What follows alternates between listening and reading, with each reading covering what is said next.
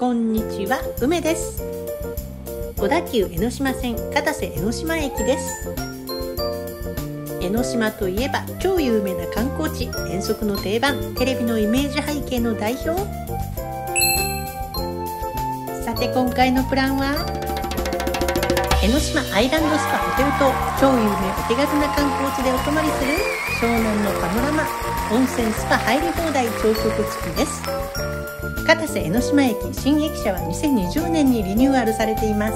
天井にはウミガメの木彫像、新江ノ島水族館の水槽もあります。江ノ島縁起にちなんだ装飾が施され、夜にはライトアップもされるとか。豪華！境川の弁天橋を渡るゴー。そしていよいよ江ノ島へ、江ノ島弁天橋へ。表示に従って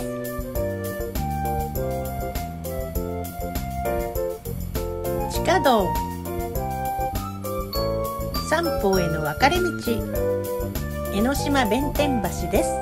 弁天橋は1891年明治24年に砂浜と江ノ島を結ぶ橋として架けられ、江ノ島桟橋と呼ばれ、現在の橋は1957年昭和32年に架けられました。680メートルと結構な距離。江ノ島は古くから小景地として知られ、新江ノ島水族館や江ノ島シーキャンドル、江ノ島展望灯台、江ノ島サムエルコッキング園、江ノ島神社など多くの見どころがあります。弁天橋に並行して自動車専用の江ノ島大橋、すぐに弁天仲見世通り、江ノ島神社まで続く参道です。そして江ノ島天然温泉。江ノ島直下1500メートルから湧き出る天然温泉を利用した日帰り温泉施設。奥の江ノ島アイランドスパ1階フロントに行きます。チェックイン手続きはここでします。日帰り温泉の受付もここです。温泉のみの利用で大人1700円、小学生料金850円。スパの利用やナイトスパ、レディースデーなどの料金設定もあり、宿泊ではチェックインからチェックアウトの滞在中は無料。駅からの無料送迎サービスがあります。月木曜日祝日は運休、土日祝日は夜間のみです。本館屋上は営業時間内通年展望エリアとして開放されています。悪天工事はクローズ、湘南の海岸を一望できます。気持ちいい。渡ってきた江ノ島弁天橋。本館の外観、弁天仲見世通りには飲食店や土産物店などが両側に並んでいます。食べ歩きにぴったりなものや工芸品までいろいろ揃っていて楽しめます。昔からの観光スポット感満載。突き当たりは江ノ島神社です。1000年以上の歴史を持つ江ノ島神社は江ノ島を代表する観光スポットです。現在の建物は延保3年1675年に再建されたもので、昭和51年1976年に改修されています。江ノ島の弁財天は日本三大弁財天の一つだそうです。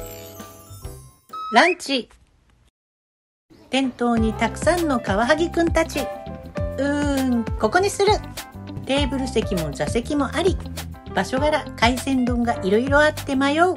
どれも美味しそうだけど、カワハギ肝和えしらす丼にする。あら汁と漬物、しらすお気づけ付き。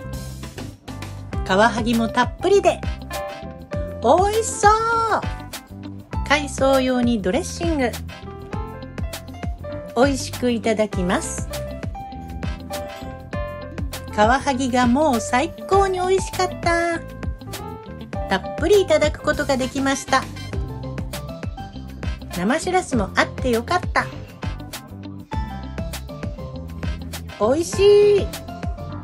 お気づけも入れちゃいます。わーい、キラキラ。美味しい。今すぐまた行きたいお店です。伊勢海老カワハギ、大きい石鯛。お部屋へ。チェックインした本館からホテルまで少し歩きます。こちらは一本入った道です。釣り具屋さんに行ってから向かいます。江ノ島ホテルは2020年3月に開業。客室17室。本館でもらったカードキーで入り口ドアオープン。なんか不思議。自転車ハンガー。雨の日用傘があります。エレベーター。客室は2階から5階。3階に到着。3階には5室。波の壁紙と苔のオブジェ。狭めの廊下。狭いけど綺麗な印象。302号室。カードキータッチでオープン。ハリウッドツインルーム 22.48 平方メートル。バゲージラック。テーブル、クッション付き椅子2脚。壁掛けテレビ。空気清浄機とかわいいゴミ箱。ベッドサイドテーブル。メモ、時計、ティッシュ、電話。電源コンセントに USB ポートに照明コントロール。さらに1ずつ電源コンセント。反対側のベッドサイドにも照明コントロールと電源コンセント USB ポート。オープンクローゼット。ブラシ、クッションハンガー。木製ハンガー。浴衣と帯。靴べら。羽織。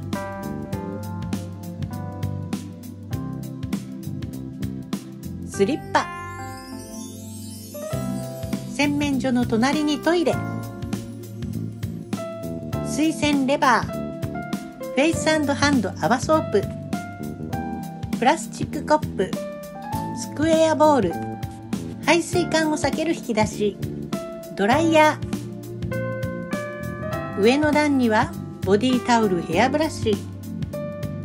コットン、シャワーキャップ、ヘアバンド、歯ブラシ、マウスウォッシュ。アメニティ頑張ってる。ヘルスメーター。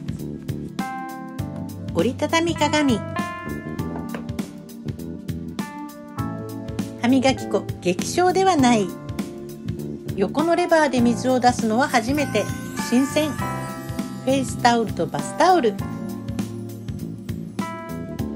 ウェットエリアの照明、換気扇スイッチ。脱衣かご。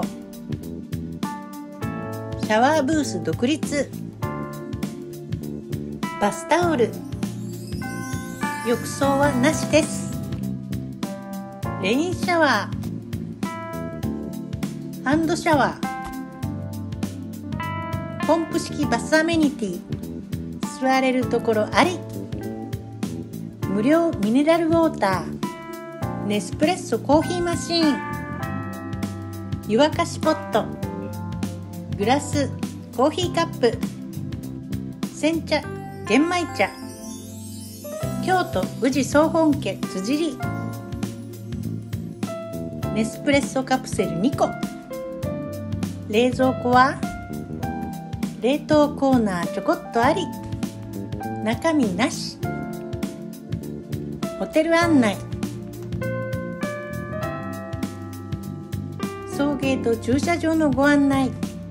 周辺観光案内。一泊過ごし方プラン。 VOD 無料。メイク落としや洗顔料は4階エレベーター前。ビューはこんな感じです。江ノ島渚駐車場。遮るものがなく気持ちいい見晴らし。気持ちいい。ベッド、ゆべスタイル。枕2個。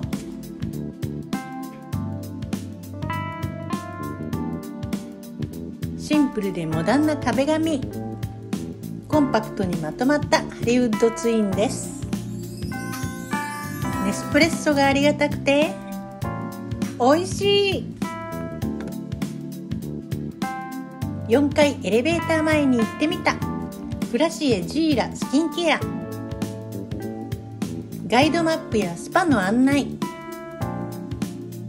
子供用のかわいい浴衣、子供用アメニティ、サイズ表、90センチから150センチ、本館で食事と温泉、釣れない釣りに行く、フォトスポットがまばゆいばかり、温泉に行きます。温泉スパエリアの利用は小学生以上から。靴を脱いで受付をします。ロッカーキーをもらう。バスタオル、フェイスタオル、館内着セットを受け取る。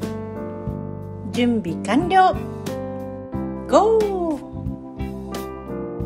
ロッカールーム、温泉は3階です。地下1500メートルから湧出する江ノ島唯一の天然温泉。湘南の景色を眺めながらのんびり。高温サウナと水風呂もあり、女性用には基礎化粧品も完備。とても綺麗なパウダールームです。レストランでパスタを食べる。本日のパスタはサーモンとキャベツのクリームパスタ。塩味は強すぎず美味しかったです。美味しい。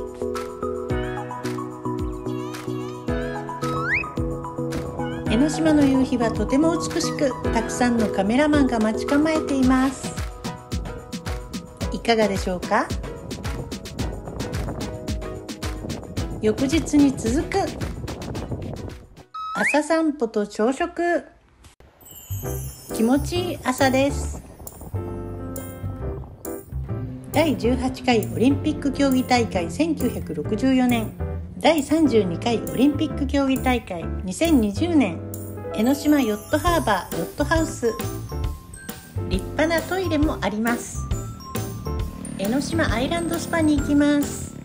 朝食は本階4階のレストランです。夜と違って明るい朝の光がいっぱい。水槽がある。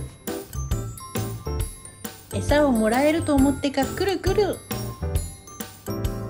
ちょっと不憫。綺麗だけど。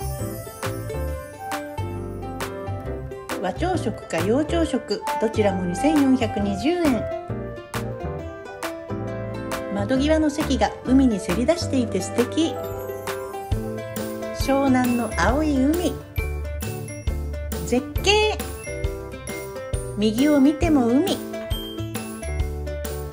左を見ても海。まさに大パノラマ。テーブルマットに眺望の答え合わせ。富士山？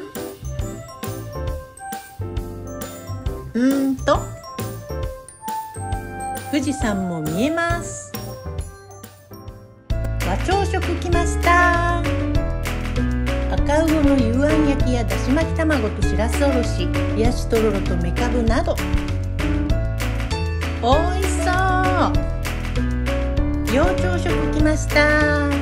三浦野菜の彩りサラダ、アジのエスカベッシュと釜揚げしらす、野菜のポタージュ、ソーセージ、ベーコン、温野菜、トースト、フルーツなど。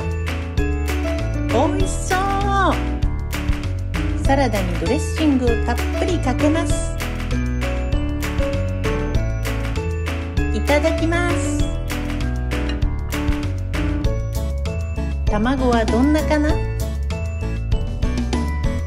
わあ、とろーり、とてもきれい。マヨネーズとマンゴーソースでいただきます。おいしい。生野菜フレッシュ。シャキシャキ野菜においしいドレッシング。今日も海を見ながらの朝食はいかがでしょうか。トーストはこれだけは少し寂しいかな。じゃすべてのバターとジャムをのせてカロリーマシマシでいただきます。ちょっと硬くなっちゃって食べにくい。地のものと信じてしらすをいただく。とびっこのっけのタラモサラダがきれい。おいしい。ウインナー、ベーコンの後ろから白いんげん豆のトマト煮。完食です。ごちそうさまでした。チェックアウト前にスパに行くわよ。プール・スパエリアは2階です。月木曜日はお休み。室内プールエリアは撮影禁止。屋外プールは冬季期間クローズ。水着に着替えてゴー。綺麗でとても気持ちいいです。音と光と水のウォーターパールショーも開催。次は専用エレベーターで1階へ。1階の洞窟エリアは撮影 OK です。実はここが感動スポット。カフェエリアもあります。いざ入ってみよう。これは気持ちいいぞ。洞窟から外に出ていく感じが演出されています。沖縄の青の洞窟行ったことあるよ。まあそんなに似てませんけど、こっちの方がいいかも。小学生の入場については2024年1月3日まで日曜日は入館不可、1月4日以降は火曜日が入館不可とのこと。未就学児は入館すらできないし、諸事情あるんだろうけど、知らずに来るとかなり残念な制度。気をつけてね。インフィニティプールのように海と空と温泉が一体。最高。開放感半端ない。ゆっくり体を伸ばせます。誰もいない洞窟を満喫しました。低温サウナも水風呂もロウリュタイムもあります。チェックアウト。江ノ島小旅行、とても満足でした。いかがでしょうか。関東の人なら大抵は日帰りだと思いますが、お泊まりはまた格別ですよね。お会計です。絶景の温泉やスパも使えて大満足。ところで江ノ島は釣り場としても有名。釣り具屋さんで餌を買って足場が良くてホテルに近い釣り場には1泊2日昼夜朝通いましたが、夕間詰めに海がざわついた。この子超か。すぐに海にお帰りいただきました。この子は立派な貴乃花鯛。暗い時間も頑張りました。ひたすらいろいろな時間のきれいな海を眺めている感じ。小さいゴンズイ、いつもお世話になっている念仏台。他の場所では爆釣していたそうなので、釣り方が間違っているのか、場所選びが悪いのか、その全てなのかわからないですが残念でした。帰ります。今日はこんなところです。ご覧いただきありがとうございました。貴乃花鯛の料理までお付き合いいただければ幸いです。これ残念ながら本当にこれだけ。でも5枚おろしでとても綺麗な身です。お刺身とべっこう漬けで美味しくいただきました。めげずに頑張ります。バイバイ。また来てね。応援をよろしくお願いします。